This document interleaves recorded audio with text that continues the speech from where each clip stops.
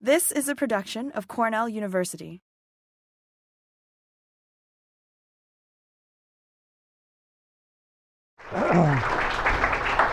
Yeah, thanks, Evan, and thanks to the Department of Natural Resources for giving me this opportunity to go beyond my usual repertoire of climate change slides. So I had to come up with a lot of new stuff. And this seminar is going to really reflect a lot of ideas that have been bouncing around in my head for some time, and I'm curious to see your reaction. The first thing probably is a little bit of explanation about the title. I'll try to do that. In terms of us being unique, I mean, I do think, just that so many people would show up to a seminar to hear about their own species being dethroned. That's kind of unique about humans. Only humans would do that. But, that's not my objective. I'm really hoping that, when you leave here, you'll really begin to recognize that there's a lot to be gained in appreciating what modern science is revealing about our similarities with other species, that the differences are really a matter of perspective. Our existential angst about being alone, well, we are not really so alone. We are not exempt from natural laws, as I'll emphasize quite a bit. We are not supernatural. And I think many of us academics, I will argue, when it comes to our intelligence, actually have that tendency. And recognizing our limits might actually help us tackle our biggest environmental challenges. So as was alluded to, I'm coming up soon on my 25th anniversary of doing climate change research. And in those years, there's really been two kind of broad surprises that I've had. One is the magnitude and pace of climate change has been much more than I expected. I really, in fact, started by doing direct effects of carbon dioxide on plants, thinking that the climate change, while it would come, much of it would come after my career. I didn't expect the Arctic to be melting when I still had several years to go. The second surprise has been the persistence of denial out there. Now, I'm not talking about some valid debates about we have climate change and should we or shouldn't we do something about it, but this actual persistence of denial that it even exists. And now there's actually, of course, quite a body of research. There's a lot of body of research on climate change per se, and now there's a growing body of research on why is there this denial. I'm only going to cover one little thread, and that's really going to focus, I think, fairly relevant to this department, on evolutionary biology, the evolution of the human mind, and how this constrains our ability to tackle some of our global environmental problems. Okay, the word illusion. I had thought about the word delusion, but that's got kind of a psychotic twist. And I decided to be kind to our species and call it illusion. That means we don't really have a take on reality. Two components of that illusion I'll be emphasizing. One is that we are exempt from natural laws, which is kind of a pre-Enlightenment era problem, but I'll argue academics are as guilty as anybody of still having a major fragment of that exemptionalism going on, and it has to do with our intelligence. This idea that there's no bound of our intelligence in terms of the context of the evolution of our mind, that we can think our way out of anything. An analogy that I often think about myself when I wrestle with this issue is thinking about, let's look at birds, and they have a special trait, obviously, the ability to fly. Imagine eagles, for example, thinking, well, I'm at the top I'm the best of all the flyers. And taking that information, instead of sort of recognizing, but still there are limits because I have a certain wingspan, et cetera, thinking that you could fly anywhere, up to the heavens, to see the gods throughout the universe. That's actually, I think, what many humans, maybe many academics do with their intelligence. The second illusion related to the intelligence is that this leads to a level of self-awareness. And there's, of course, a whole continuum of self-awareness out there among species, and we're, just as we can, surpass most other species on an IQ test in terms of levels of self-awareness, we are quite up there. But it could be at a point where it's actually leading to an illusion, taking us away from reality. Nicholas Humphrey, who's a theoretical psychologist, calls self-awareness a magical mystery tour we stage for ourselves. Is this adaptive? or is that an illusion that does not reflect ecological reality and that constrains our capacity to adapt? So that's my explanation of the title. And now I'm going to crank through my slides. I have a lot of stuff to go through, a lot on kind of these issues that I mentioned, sort of the evolution of the human mind, evolutionary theory, et cetera, to begin with. And kind of last, I'll get into its relevance to climate change. So first, this is kind of just an outline of what we'll be talking about. I'm going to talk about our place on the tree of life, going from great chain of being, hierarchy perspectives to modern evolutionary theory. I'm going to go through a scientific critique of the human exemptionalist paradigm. For those of you who aren't familiar with that, I have some papers I could send your way after this. But this is leads us to a couple of issues. Are complexity and intelligence really unique and, quote, royal traits, or are they traits like any other? For example, flight, olfactory ability, etc. I'm going to talk about the mystical mind, how self-awareness and our quote, free will leads us to a notion of being unbounded and exempt from natural laws. We have a little person between our ears. Really? A lot of us feel this way, and I think it's hard to divorce ourselves from that. And then finally, our complexity, intelligence, self-awareness, really adaptive traits, as I mentioned. Then I'm going to talk about the evolutionary and genetic constraints to human consciousness. And then finally, some realistic, taking this information and developing more realistic approaches to addressing climate change and other environmental challenges. Okay, here's Aristotle's ladder of life. It has what was really viewed at the time, of course, is a static collection of species that range in complexity. Of course, microbial life was not even known about this time. Man, of course, is at the top. And notice that intelligence is up there at the top as well, not as simply some trait that we have, but as something that really takes us into the spiritual realm. And I think that this is a place where, while today with modern ecology, we recognize that humans interact with all of these species and are part of natural systems, but I think we often get led into this notion that our intelligence is something quite unique and takes us to the spiritual. This Aristotelian notion got perfected during the Middle Ages into this so-called great chain of being. Many of the greatest thinkers for hundreds of years worked on the great chain of being, who fits where, and there was a lot of philosophers of the day arguing, for example, that we knew man was at the top and there had to be a God, so therefore there must be angels. There's a lot of philosophical articles about that. St. Thomas Aquinas took part in some of this and was in that era. And interesting to me, having been raised a Catholic, where I kind of, what the nuns told us is only humans have a soul. Well, St. Thomas Aquinas didn't feel that way. He felt actually all living things had a soul, but humans had 3 souls, and other species had 1 or 2. So there's vegetative souls, sensitive souls, which would be what we call today sentient beings that might have some level of intelligence, but not able with our special rational thought.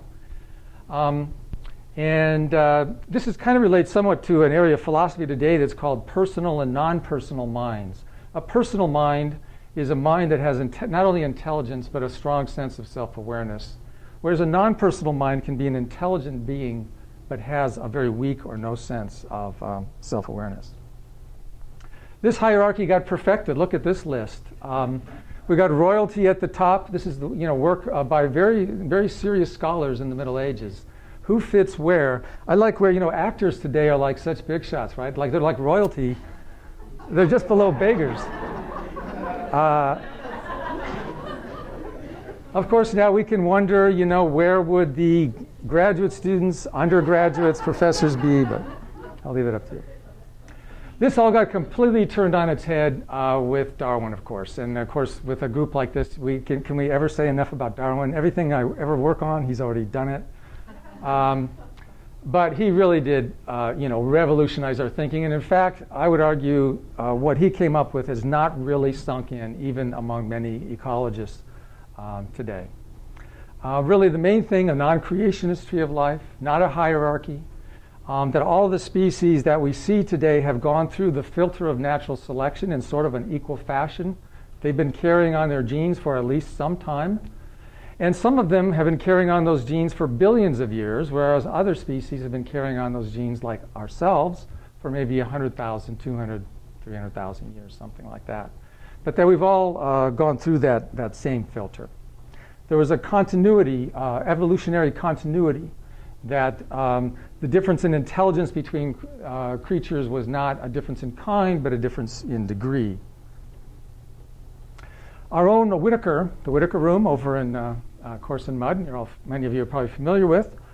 He was one of the leading ecologists who worked on the 5-kingdom evolutionary tree of life, perfecting what we know about evolution, primarily from the fossil record, microscopy, dividing single-celled organisms into prokaryotes without a nucleus and eukaryotes, protozoa here, with a nucleus, and nutritional studies. Notice how this is dominated by multicellular life, and humans still get up there somewhere near the top, probably the top of the animals, right? And gives you a perspective of microbial life is now encompassed. Well, then along in the 1980s came a fellow named Carl Woese, who really kicked us once again on this whole evolutionary tree of life thing and brought us into the molecular age, the molecular genetics age, and turned much of this on its head by evaluating the molecular genetics of even just the bacterial branch. He found if the yardstick of what is a kingdom is the difference between a human and a mushroom, if that's the yardstick we're going to use, then within the bacterial branch alone, there had to be at least a dozen different kingdoms. And he in fact discovered an entire new domain of life, the archaea. He was battled by many evolutionary biologists who were primarily fossil hunters, and this didn't sit too well because his results really document very clearly how much of life on our planet has been microbial. But he made a major stamp almost as dramatic as Darwin's, I would argue. Here's the new evolutionary tree. It shows up in Campbell's biology book today. It's making it into all the textbooks. This is really talking about perspective. Here's 3 kingdoms of the old 5-kingdom tree, the fungi, animals, and plants right there. And this gives you definitely a different perspective of a few things. First of all, this new tree is really based on the distances between these things really reflect evolutionary time. All of this life is microbial. Much of the 5-kingdom tree and much of our talk about evolution in the past was based on it's eye of the beholder view of the world and how things work, multicellular life. Also, when you think about this, I'm going to be talking in a moment about intelligence as an adaptable trait. You can see, based on evolutionary time, how it's been really within the flick of an eye, how long we've been here and how long intelligence as a trait has been around. And so it really has not been well tested.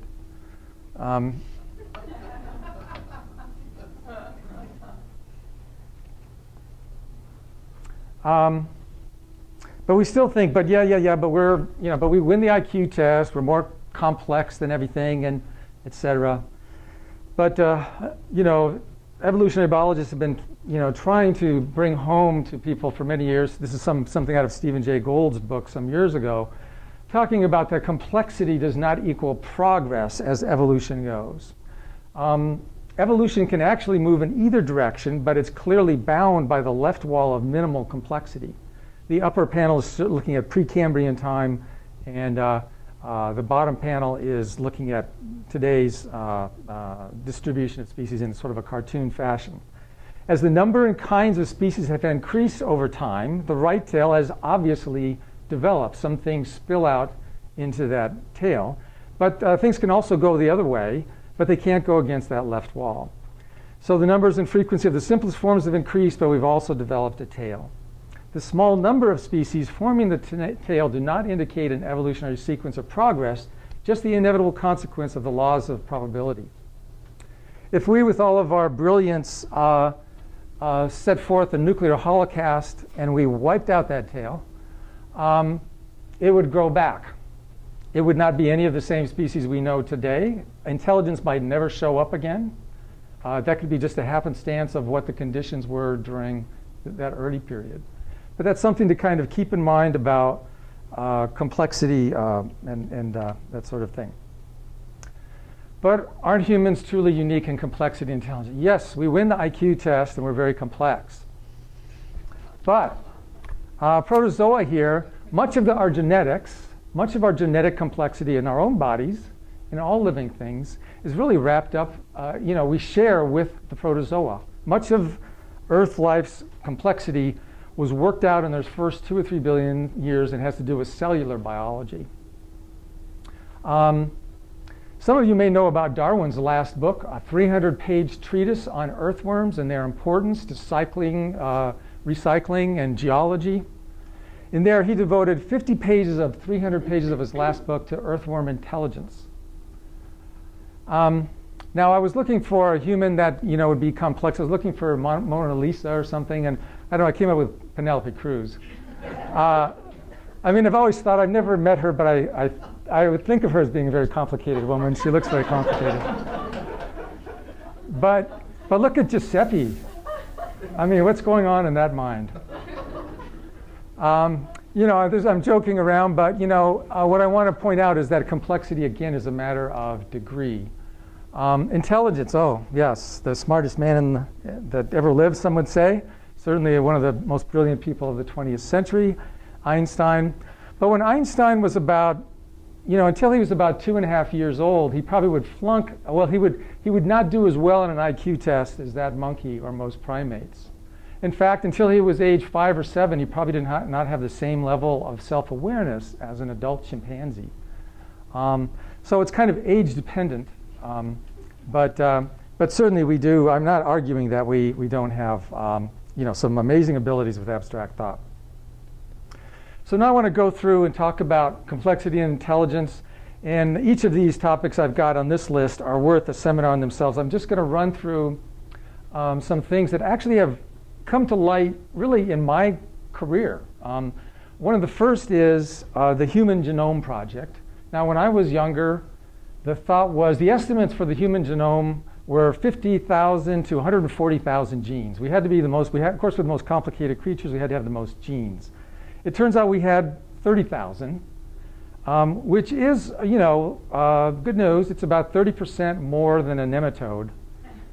But it's about 30% less than a tomato. So that kind of blows that theory. Of course, I know the geneticists out there going, what about spliced genes? What about we've gone beyond one gene, one protein? We've come up with our explanations for why this doesn't hold anymore, and this isn't the only indicator of complexity. But just to point out a few things that have changed. Our genetic makeup we have found is not that unique. We knew we were closely related to the chimpanzees and other primates, but we didn't know that 99% of our genes are similar to chimpanzees.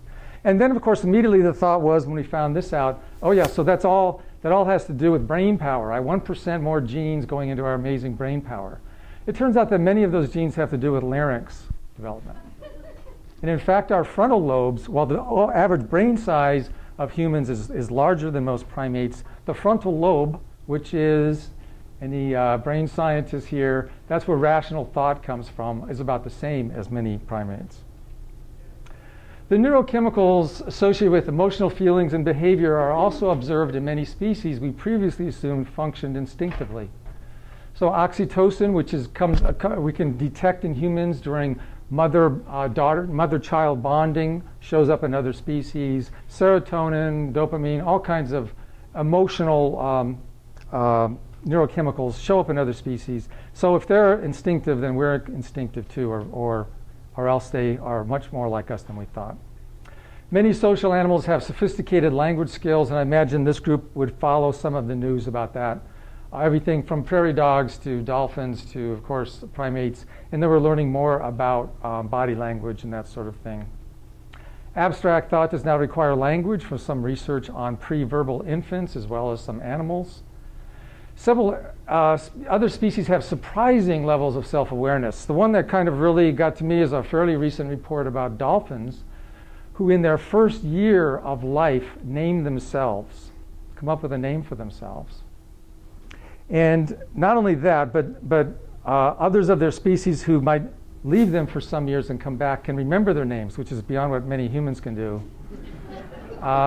And the other thing is, there have been conversations as we're cracking the code of dolphin dialogue.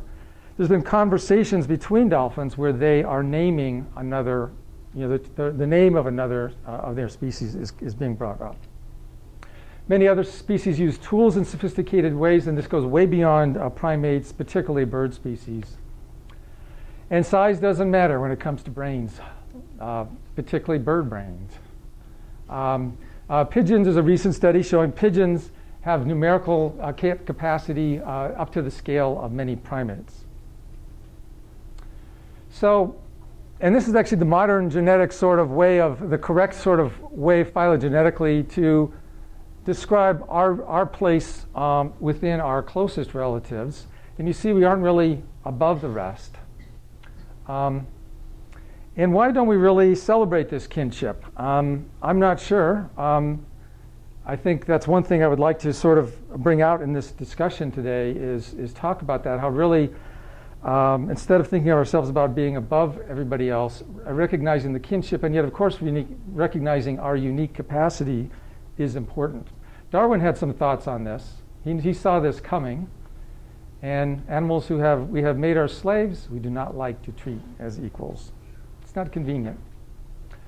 Okay, continuing with our notion of superiority, science versus the mystical mind, the spiritual mind, the unbounded intelligence. So I've given, while we have superior intelligence, it's not a royal trait, except in our own minds. Like other traits, dogs have the ability to pick up certain scents 10,000 times what humans can do. There is a continuum of ability among species with intelligence, and excelling at one single trait does not guarantee evolutionary success. Our intelligence is also constrained by the context of its evolution, and I'm going to have some slides to follow which are going to bring this into gear, in particular to climate change. How the context of what the world was like, the climate was like as our minds evolved, affects our ability to deal with climate change. The trait, as I mentioned when I was showing the new tree of life, is a very recent introduction. And whether it will be adapted over the long haul has not been established. In fact, it may be maladaptive, as it may lead to an illusion of separateness from other species that we know is not true based on what we know about ecology, an illusion of unbounded and unbiased mental capacity. That self-awareness issue can really become a bit of a trap for ourselves and lead us into a place where we can't get out of it. Is it the ultimate achievement of intellect, our self-awareness, or a source of delusion? What did the smartest man in the world have to say about that? We experience ourselves, our thoughts and feelings, as something separate from the rest, a kind of optical delusion of consciousness. The delusion is a kind of prison for us, restricting us to our personal desires and to affection for a few persons nearest to us. Okay, now I'm going to turn my attention to getting into a little more details about the context of our evolution and how this might affect our response to climate change. The human mind evolved primarily to respond to local conditions. It's a natural selection. It came from a brain, an organ. It didn't come from the spirits above. It's not different than the ability of birds and their wings to fly. It's constrained by how our brain evolved. And that brain evolved in response to natural selection, which was not dealing with abstract global challenges on the other side of the planet, local challenges. And so here I think climate change among environmental problems is uniquely difficult to deal with compared to, for example, fracking or local water pollution problem, which can be very local. On the other hand, many people are afraid of the reaction to climate change. That is, a policy, for example, that might affect their local economy. In other words, a gas tax, which is going to make their life, their local environment more difficult. So there's this kind of two-pronged issue where many people are more afraid of the local consequences of a policy reaction to climate change than they are to some abstract global threat. Like all products of evolution, human consciousness is actually pragmatic in nature. While capable of abstract thought, our minds are more interested in the concrete. I suppose at a place like Cornell, you do tend to find more people that are, quite fascinated with the abstract. I'm there. But really, if you look at the human species at large, we're much more interested in what works, not why it works. And that really is the consequence, again, of the mind evolving through natural selection. One thing our intellect has done is create complex social structures. In part, there's one school of thought that in part our complex social structures, whether it be governments or religions, are a response to the anxiety of this sense of agency and choice that we have, this sense of self-determination. So that instead of having to make all these choices ourselves, we let the group that we belong to make some of those choices for us. It could be everything from going to war to not doing anything about climate change, or it could be on the positive side. So our social structures can work for us or against us, but they can actually, in many cases, limit our capacity for choice. Many recent climate change studies have shown, some surveys have shown, that even shown solid evidence of climate change right in their neighborhood. Depending on the social group people are with, they may or may not believe in climate change.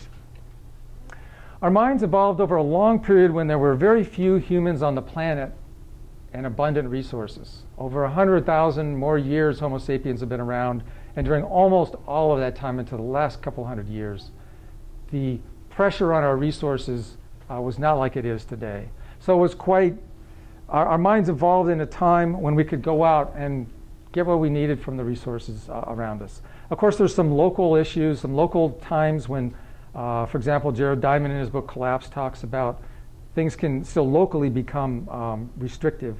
But in general, we have that sort of issue to get around. We now are on a planet where we have many more people. Our minds evolved in a period of climate stability compared to current and projected climate change. So now I've got a few slides to kind of go through, emphasize a few of those things. The thing about human population, and I know it's not very clear from the back, but you don't need to see the details. Really, this graph in the upper right, this is showing, going back to 10,000 BC, showing the number of humans on the planet. And actually, of course, Homo sapiens have been around at least another 80, 90,000 years, depending on the data you look at. But almost no humans during all that evolution of our minds. It's only been in the very recent past that we've had this skyrocketing in population. So from this, you can see why our brains have not really evolved to keep up with that sort of population growth. This is just another way of illustrating this. At the time of Jesus Christ, there were 250 million people, it's estimated, on the planet. Took 1,500 years to double that to 500 million. It took Homo sapiens about 120,000 years to produce 1 billion people on the planet. Now it's taking us just a little around a decade to add 1 billion. Climate change. This is going back 400,000 years. So keeping it somewhere within the confines of our genus and its evolution. Here's the temperature trace. CO2, as we all know, greenhouse gases correlate with temperature. These ice ages are caused by actually astronomical features, Earth orbital changes, Earth tilt of the axis changes that are pretty well understood, at least they're triggered by that. Homo sapiens came back, let's say, around here. Oh, that looks like that's pretty rapid change. Let's look at this one coming out of the last ice age into the Holocene, the relatively stable period rather. That looks like a very rapid change, but keep in mind, this is 10,000 years, it took about 20,000 years to rise about 8 degrees centigrade, 9 degrees centigrade, which is about 0.1 degrees centigrade per 100 years. 0.1 degrees centigrade per 100 years. Keep that figure in your head when I talk about what's projected for this century.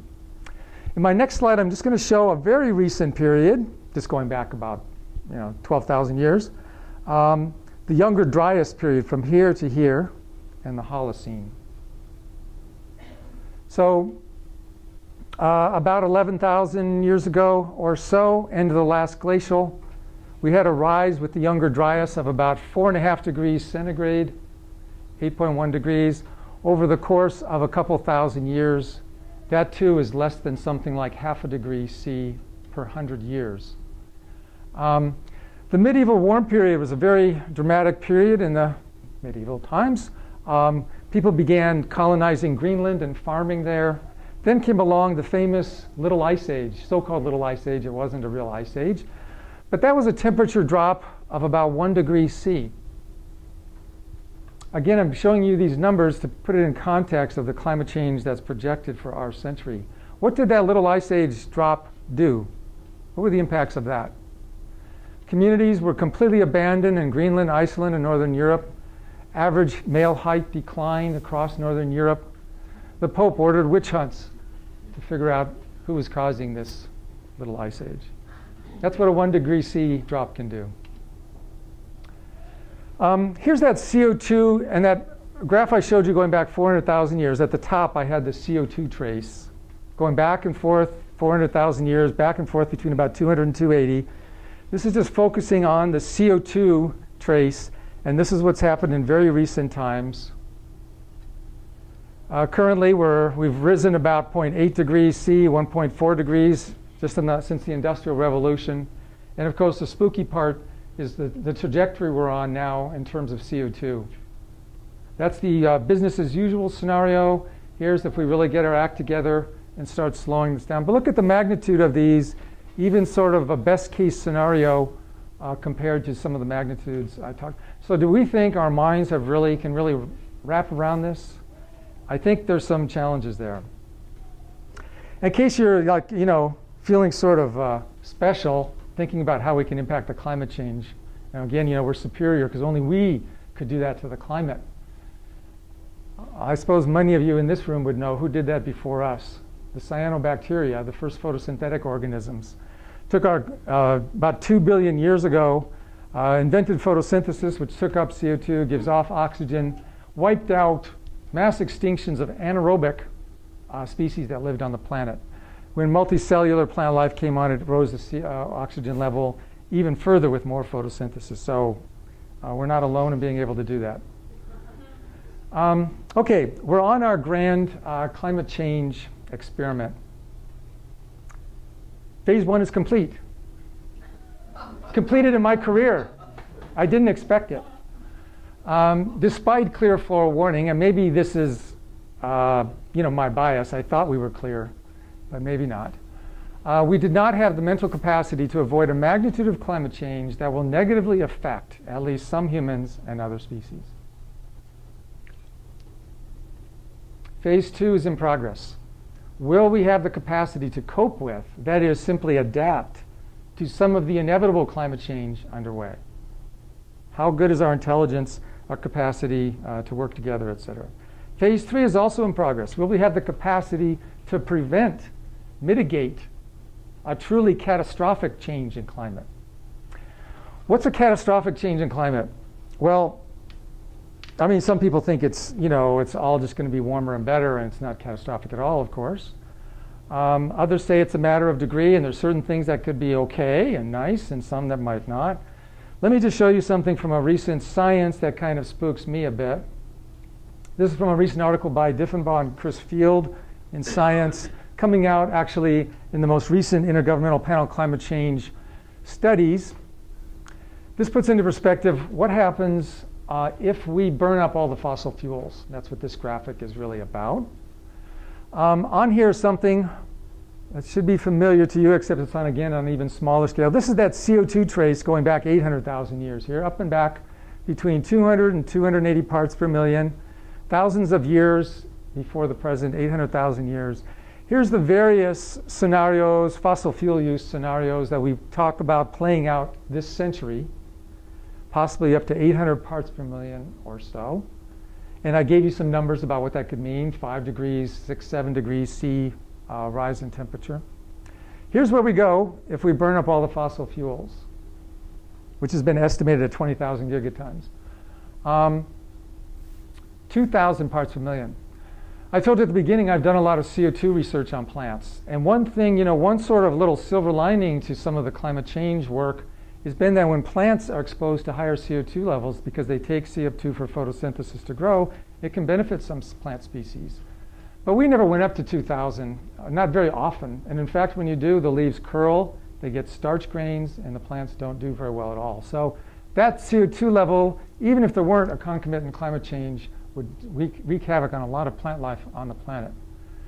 Imagine that this would, speculate this will diminish over time due to photosynthetic uptake and some other things. But that level, you've all probably read the information about what even this level might mean for sea level rise, et cetera. That could be close to catastrophic. Not that there won't be any humans left on the planet, but they're all going to be in the highlands of Ithaca, New York. I just got this cartoon there for a little break. Bringing back, I'd like to bring in these, powerful, big-time thinkers here to support my arguments. Darwin, it's not the strongest of the species that survive, nor the most intelligent that survives. It is the one that is most adaptable to change. He didn't put a lot of faith in intelligence. Can we successfully think our way through our self-imposed environmental challenges? That's the question I pose to you now. I'll come up with a couple pieces of evidence looking for a way to leave you with some optimism. And no, there are some. I've been heavy on the negative. We have turned a corner on human population growth rate. I did not think this would happen when I was young and read Ehrlich's population bomb. We have actually made some significant changes. This is from a recent Science article showing dramatic reductions in the global fertility rate. There's some exceptions. Continental Africa, many nations there still have fairly high fertility rates. This wasn't really intentional. It wasn't really, in all cases, something where we're reaching a maximum of our resources. Sometimes it was simply a focus on poverty or social justice, gender issues, education of women as well as men, etc.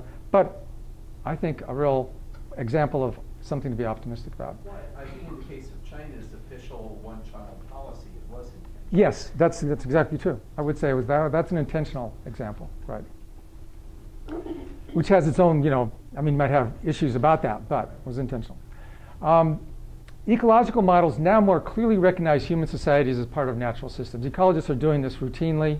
This is something from Terry Chapin, Matson, and Vitusik, a climate change model, and very strong emphasis on social systems in there. I think that's a very positive sign. We have begun to acknowledge and even celebrate our kinship with other species. Just a few months ago, India declared dolphins non-human persons with special rights. Several other countries have done the same thing. It means you can't have them in captivity, you can't have them doing tricks for you, a variety of things going on there. I think we're learning a lot about framing the discourse on climate change. I like this quote.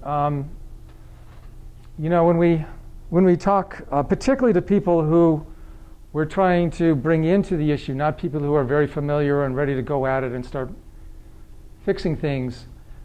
My opinion is that the best we can do, especially as we're a lot of nature lovers here in the Natural Resources Department, most of us are in a department like this or affiliated with a department like this because of our passion for the natural world, actually being, I would say, almost in love with the natural world. I think sharing that is probably the most productive thing we can do in terms of at least getting people on the right course, rather than talking to them about how polluted the world is and how they've got something they got to do to fix it. That can come later. But people don't want to destroy that which they love. And I think part of what is so wonderful about the world is actually our connection with other species, our similarities and not our differences. On a more kind of concrete level, communications researchers have done a lot on framing the issues, and they've kind of come up with some approaches that I think were discovered because they work. But actually, from what I've talked about in this seminar, I think you can see there's some, it relates to some of these evolutionary constraints. Communication now by emphasizing the human and the local impacts, not the global impacts. And emphasizing practical solutions and economically viable alternatives to the path we're on. And to the extent we respond to local, well, the local impacts are changing mindsets here and there. When people have to pay the costs of adapting, dealing with climate change, even among the farmers that I work closely with, the most recent and intensive and comprehensive survey in the Midwest of something like 6,000 farmers, maybe it was 4,800 farmers, found that over 65% said they, quote, believed in climate change. Not all of them were convinced humans were causing it, but the majority felt it was human caused. There's a lot we can see around us, individuals, local communities, governments, corporations attempting to make a difference. For some of my friends in the room, I've got Solarized Caroline there. Walmart gets a lot of, bad press, and it's got some issues now with pay rates for employees, I know. And whether this is just greenwashing or how deep it goes, but just the fact that they feel like they need to do this is, I think, a sign in the right direction. And of course, the UN IPCC, again, I might be biased because I've been affiliated in various ways. I think that that's an example of our social structures actually doing a decent job. So is intelligence an adaptive trait? It will be up to us to demonstrate that as so, particularly the younger people in the room. Until then, it's really not a fact. It's a belief, it's a faith, and it's a hope. And I'll leave you with this quote that I like. If you look at the science about what is happening on Earth and aren't pessimistic, you don't understand data. But if you meet the people who are working to restore this Earth and the lives of the poor, and you aren't optimistic, you haven't got a pulse. I have some references here for those who are interested, but I think I'll just leave it with that slide and take questions. Thanks.